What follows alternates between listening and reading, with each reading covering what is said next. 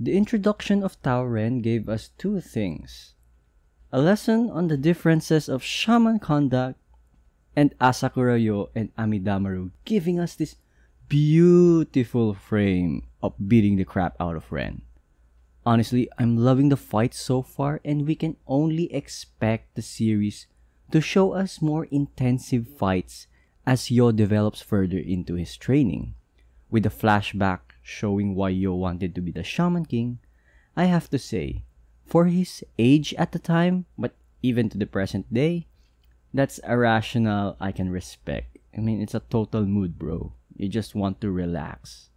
Anyway, now that Anna has made her appearance, all I can say is the show's about to get spicier with Yo's fiancé around to keep these three idiots in check.